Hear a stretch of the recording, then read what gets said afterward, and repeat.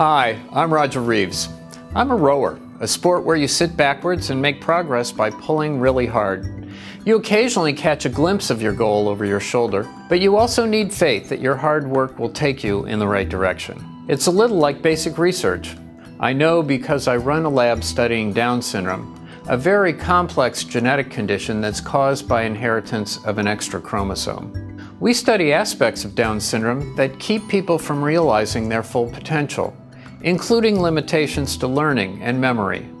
Along the way, we make discoveries that affect everyone's health, like heart disease, Alzheimer's disease, and why people with Down syndrome are protected against many forms of cancer. Understanding the mechanisms behind Down syndrome is helping us to improve the health of everyone.